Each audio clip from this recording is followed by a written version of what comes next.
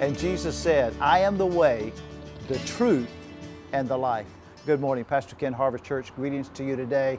Always Wednesday, got something going on 7 o'clock, a little menu of activities out at Harvest, and I'll be speaking tonight on the Holy Spirit, 7 o'clock in person and online. So if you want to learn a little bit more of the Bible, that'll be an awesome thing to do. We've been talking about John 14:6. Jesus said, I'm the way. We talked about how He is the way out of stuff. He's the way into a great future. But He also says, I'm the truth. You know, there's so much deception, so many false narratives, so many lies just prevailing in our society and our culture today. You don't know who to believe, if you can believe anybody kind of thing, right? You know, there's a great source of truth. Jesus says, I am the truth.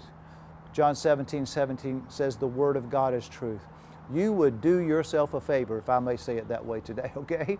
If you would open God's Word and begin to read about Jesus. Read the Gospels, Matthew, Mark, Luke, and John, about Jesus, the story of Jesus. He's God's Son, our Savior. In a fallen world, in a dark world, Jesus came to be the light of that world, to shine forth truth so we could understand it, so we would not make mistakes and fall into error and mess up our lives, but so that we might live soberly and righteously in this generation and have a good life, a successful life, and a productive life in His name and through His power. Amen. Amen. Have a good day.